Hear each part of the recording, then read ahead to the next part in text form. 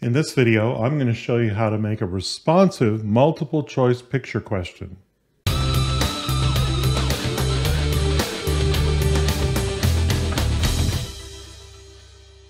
A couple of days ago, I had a viewer of my YouTube channel comment on one of my older videos, and it was basically the topic that we're covering today.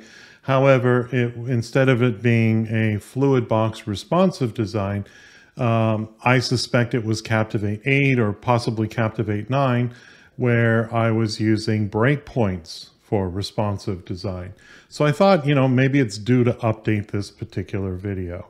So what we're going to do today is I'm going to show you how you can use pictures rather than words as the answers and distractors to a multiple choice question. Let's get started. Okay, so first of all, let me go over what's on my slide here. I've created a responsive design project, and in this slide, the very first thing I did was I added a bunch of fluid boxes, as you can see here. Simply put, I decided that, with the number of items that I was going to have on my screen, I thought that 6 fluid boxes would be appropriate. The top one for the title of the slide, the next one would contain the question stem. The following one after that would contain the answers, which are pictures in this case. The next fluid box is for my submit button. And while you can't see it here, or just a vague outline of it, you can see there's a feedback caption, and then finally a continue button. So I created 6 fluid boxes. A couple of things about fluid boxes is that on the utmost parent fluid boxes, I did squeeze in a column. If you start doing wrap to other column, things get really weird. But the one thing I can ensure with selecting squeeze in a column is that everything will stay in the correct order on the slide. And you can make other decisions too. Like for example, in the fluid box where I have my images, I chose symmetrical. So it's going to not wrap 1 while keeping 2 above it. It will always keep a row of buttons or a column of buttons or 2 by 2, that sort of thing. But you can make your own choices as well. So let's kind of go over the objects that are on my slide here. So straightforward is a question title. The question stem is here. Don't worry too much about, in this case, the text being cut off a little bit, because of course, if you click on the film strip icon, you can see here that, I've got minimum font size set. We could even lower this.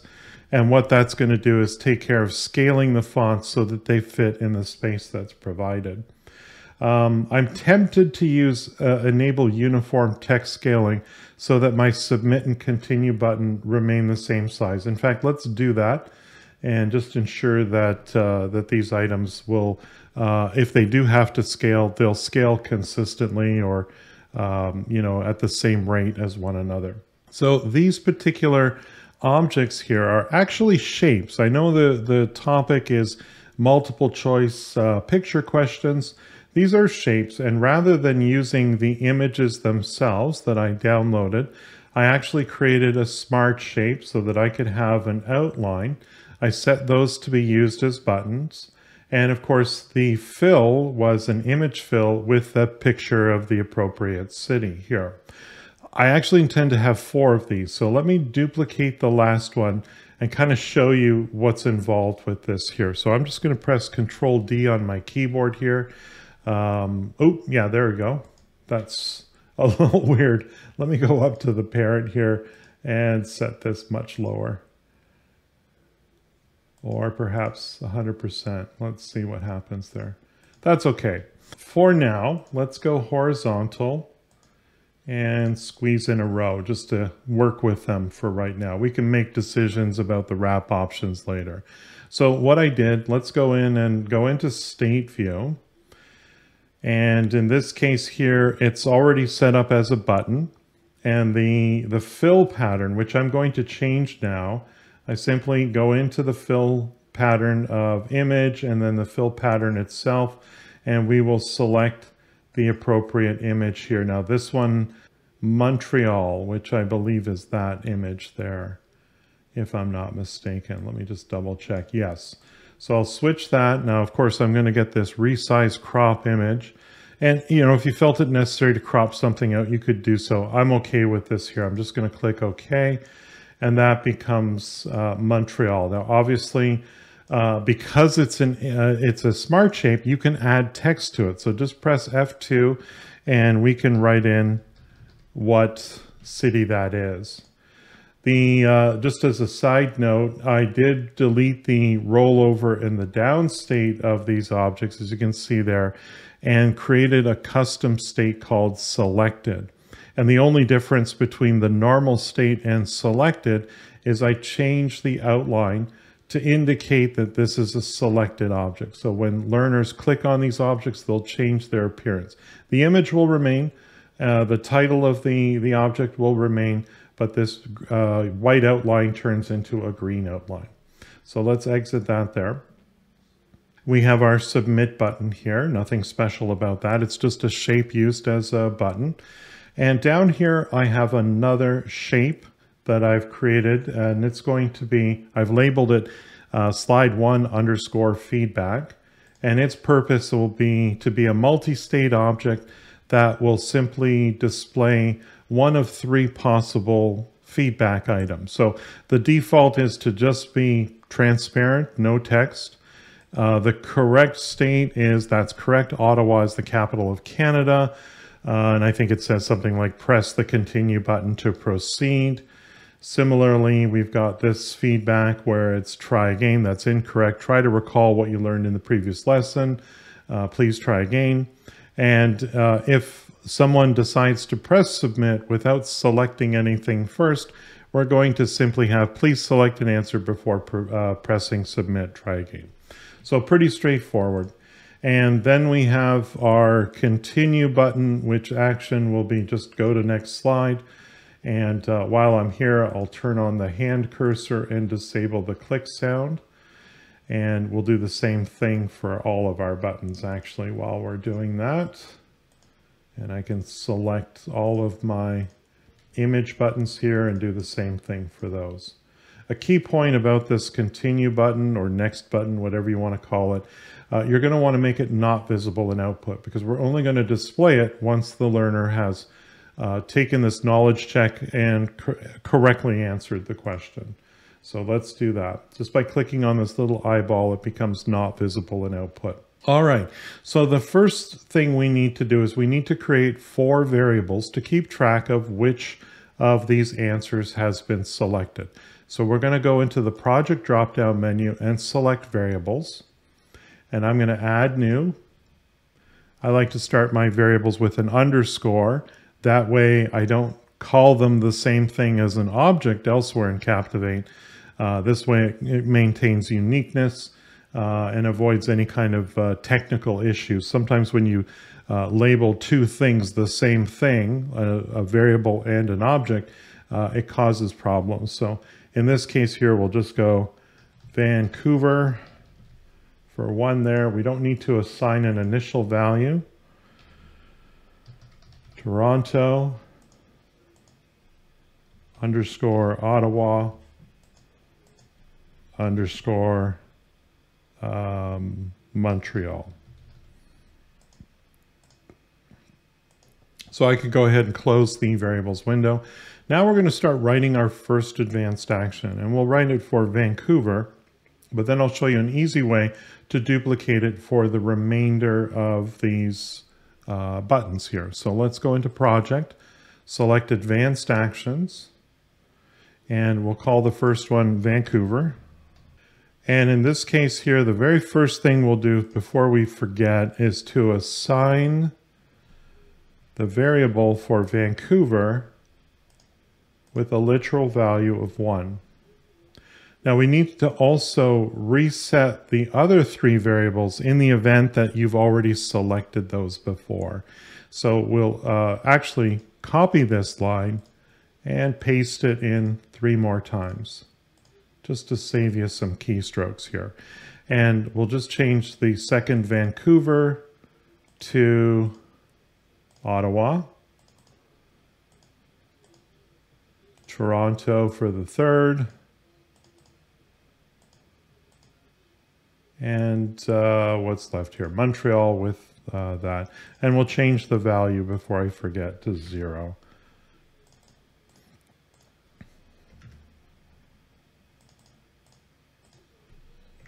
Okay, so that takes care of our tracking variables.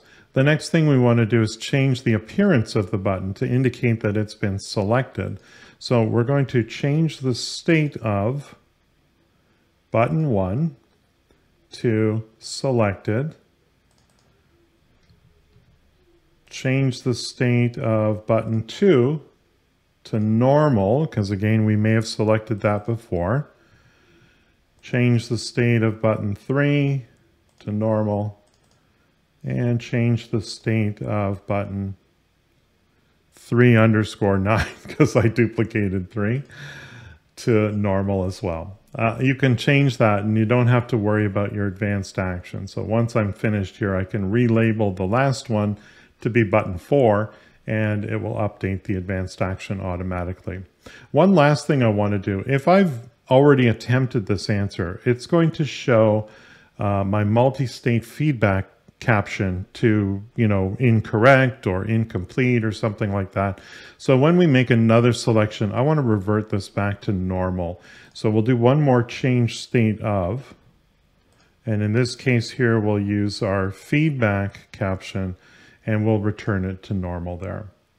So I can save this as an action, click OK, and now we can duplicate this for the other buttons here. So let's click on the duplicate action or duplicate action.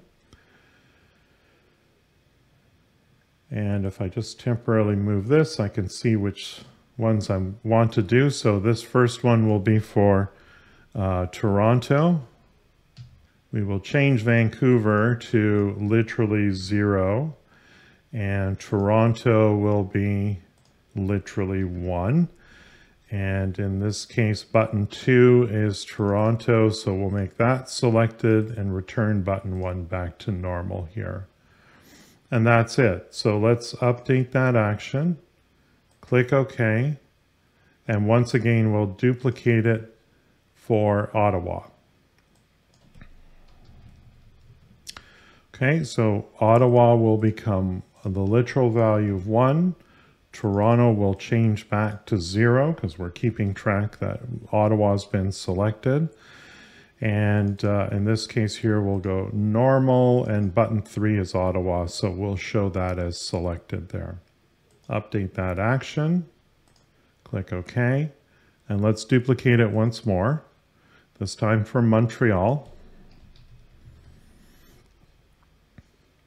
So we'll change the variable for Ottawa back to 0, and Montreal will become 1. And, upon reflection, I should have called these buttons the names of the city. It would probably be a little bit easier to keep it straight, but I think we're okay here. And we'll change button 3_9, which will become button 4. To selected here. And let me show that to you. If I update this action, click OK, and close this for now, let's relabel these buttons so that they actually make a lot more sense here. Vancouver, and I'll show you how smart Captivate is. Toronto, Ottawa, and your instinct might be that you would have to rewrite those advanced actions. So let's go into advanced actions again, and we'll select Vancouver, and you'll see that it's changing the state of Vancouver now to selected. Toronto, Ottawa, and Montreal back to normal. Let's just double check some of these to make sure that they're correct. Montreal selected. Ottawa selected, and yeah, so I think we're good to go here. So we can close this. Now, while we're here, let's assign those advanced actions to these buttons here. Here's a pro tip. If you select all of your buttons simultaneously, change the on success action to execute advanced actions, it'll select the first advanced action from the list. I can click in the scrap area to deselect, and then just one by one change the second half of that step to the appropriate advanced action. So we'll change this to Ottawa and this last one to Montreal. Now let's work on our submit advanced action. So we'll go into the project drop-down menu and select advanced actions, and we will call this submit. And we're going to actually have two decision tabs here. So well, let's rename the first one, and this will be correct. And it'll be a conditional advanced action, and we'll just simply say if our variable Montreal is equal to the literal value of 0. I can again cheat a little bit by copying this and pasting it in 3 more times so that we have one for each of the variables. We'll just change the variable to Ottawa, change the variable to Toronto, and change this variable to Vancouver. And the correct answer in this case is Ottawa is the correct answer. So we'll change that to a literal value of 1. So if that's correct, we're going to do a few things. First thing we're going to do is we're going to change our feedback caption. So we will change it to the state that indicates the correct answer, right? So we've got a state for correct. And I'm going to disable the buttons themselves so that you can't change the answer once you get it correct. So we will disable Montreal. Again, anytime you're doing multiples of the same command, you can cheat a little bit here and just paste that in a bunch of times and make a small change here. So the next thing we'll disable is Toronto and Ottawa and Vancouver. Okay, so those buttons will be disabled. We're also going to want to show the continue button because, of course, they've got it right and it's time to continue with the rest of their project there. So that's pretty good. I think that will do what we needed to do. If this isn't true, right, the answer is incorrect. So under else, what we're going to do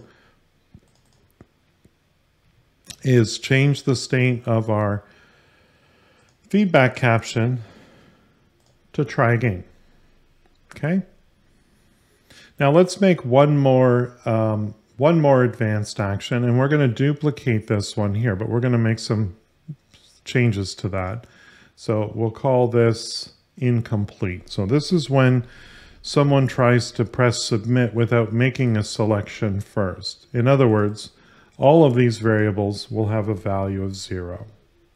We're going to change our feedback caption to incomplete, and we don't need to disable the objects on screen or show the next button. We'll just do that. And we'll also get rid of this else action here, so we can delete that line there. Okay, we'll save this as an action, click OK, and close. So now we'll select our submit button, and instead of go to next slide, which is the default action in Captivate, we'll execute advanced actions, and we will choose the submit advanced action. So I think we're good to test this out. Let's preview. We'll do a live preview on devices here. In case you're unaware, the QR code that appears here is if you want to test it on your mobile device. I'm not going to do that right now because my mobile phone is in the other room, but you can click this hyperlink to the live preview right on your computer, and we can see how this works here. And of course, the responsive will work, so I can actually resize this. And again, I could have chosen different layouts for this. I could wrap to another row. I could one row, one column, that sort of thing. So let's try pressing submit without a correct answer, or any answer for that matter. And I get the message, please select an answer before pressing submit, try again. And of course, if I click on one of the options, the caption goes away, which is nice. And we can try getting a wrong answer. That's incorrect. Try to recall what you learned in the previous lesson. Please try again. And then the correct answer, as we know, is Ottawa. And we'll do that. Of course, now it locks my items. I can't press anything. I can't change my answer, but I can continue with the rest of the project. If you thought this video was helpful, please like and share it with your colleagues. If you need help with Adobe Captivate, hire Paul for one-on-one instruction. Paul's goal is to focus on lessons based on your specific needs. Visit his website at captivateteacher.com. And don't forget to subscribe to his YouTube channel.